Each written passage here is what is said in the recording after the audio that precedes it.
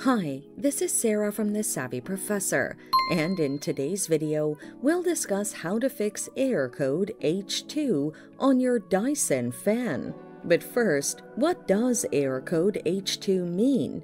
Error code H2 indicates that your fan is overheating. This is the most common cause of the error code. The heating elements are clogged by dust and dirt. Now, let's look at the best solutions to fix the error. Clean the heating elements. Disconnect your fan from the power supply by unplugging it from the socket.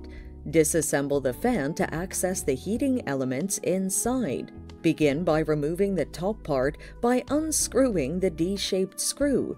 The heating elements are located on the upper half of the fan and look like a series of metal fins.